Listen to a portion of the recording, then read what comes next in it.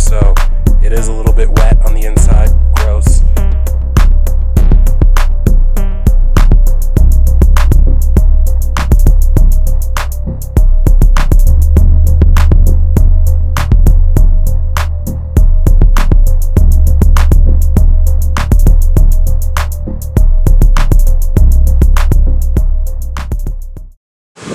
Okay guys, so I got the intercooler thrown back on the car. Everything is looking good, everything's clean. I went ahead, threw the bumper back on as well, and now I pulled the charge pipe off of the car. I'm going to do a quick boost leak test just to make sure I didn't create any boost leaks down at these connections here. So this actually turned into totally tearing apart my intake manifold and all of that. Had to dismantle the throttle body, that all had to come off. I disconnected this charge pipe to the throttle body, pulled off the fuel rail, and turns out this was not sealing up against the head, so I had a boost leak right there.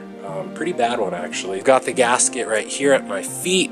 This was the old gasket that was originally on the car, but I did go ahead and put one of these New South Performance power gasket, and I'm pretty sure you're not supposed to run any gasket with this. This is supposed to be the gasket, so I think that is my issue. Is having two soft mating surfaces going together creates just not a good sealing surface. So I'm gonna go ahead and clean this thing up.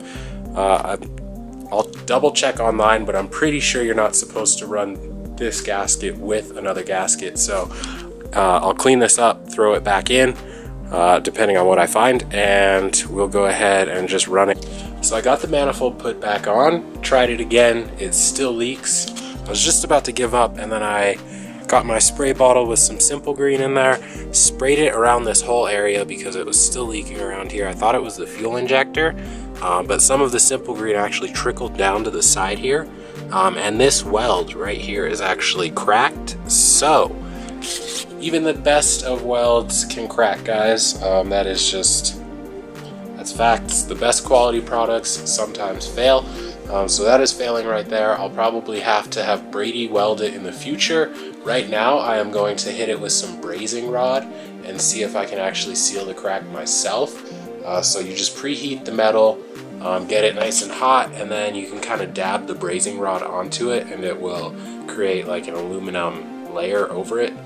So temporary fix, hopefully it can seal it up, and yeah, we'll see if we can get it temporarily fixed. So I'm getting the hang of this. It took me about 22 minutes to get this off, and I went ahead and kind of cleaned up the area. It is cracked basically all the way around. I'm gonna go ahead and kind of make the crack a little bit wider so the brazing stuff has something to flow into, and just go ahead and clean it up and start brazing it. Alright guys, so it is not the prettiest job, but this is it all brazed, and it should be sealed up, and yeah, it actually went a lot better than I thought it would. The brazing takes a long time just because you have to like preheat the metal until the brazing rod starts to melt onto it. So it took probably half an hour just having the torch sit there and just heat up this whole runner, and by the end of it every runner was hot to the touch, so you couldn't really even hold this thing. So I had it propped up right by this chair. As you guys can see, that's all the extra stuff that just came off of it and all of the failed attempts. So it takes a little bit of getting used to, but it actually seems like it came out decent. Hopefully it holds some pressure, more pressure than it was at least. I know there might be like a pinhole or two that aren't totally sealed up, but yeah, hopefully it seals up. I'm gonna go ahead and throw it on the car.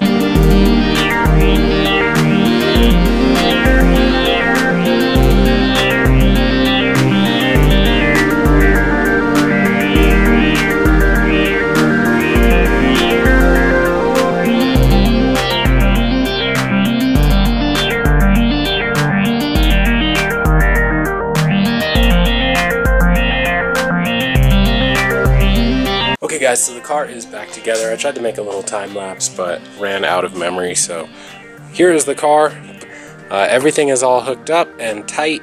I am gonna go ahead and grab the air and let's test. We've got like 30 psi in there, so we should be good. Let's fill it up.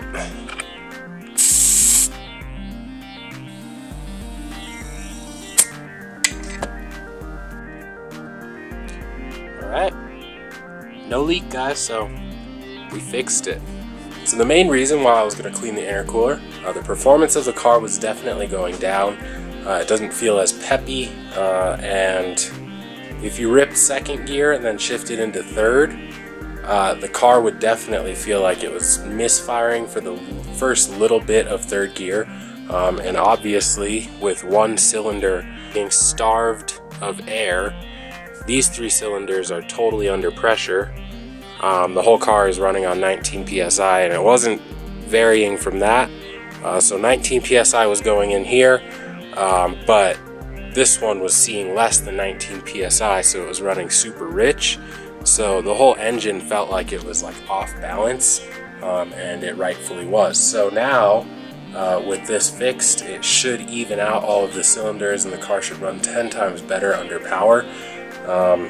And yeah, it should make a lot more power than it was, more consistently and more reliably. So yeah, I think that was a good project for today. I'm super freaking tired. I will see you guys in the next video. Thank you guys for watching. We are almost at 2,000 subscribers, which is crazy. I remember the Stance Santa Fe page when we first started it, it stayed at like 23 subscribers for like almost 2 years. And it just kind of took off when we started this Jetta project. Now Brady's got his Jetta project, he's got his truck, he's got new wheels for his truck, he's got all kinds of new stuff coming for the Jetta. It's gonna be sweet. This summer is gonna be super fun for these cars, and we've got the built head still on the way. I've got more parts for that I haven't told you guys about. I've got all kinds of stuff coming, so be on the lookout guys for the next videos and the next project. It's going to be awesome. These cars are going to be awesome when they're done, and yeah, thank you guys for the support. So we'll see you later, and yeah, thank you.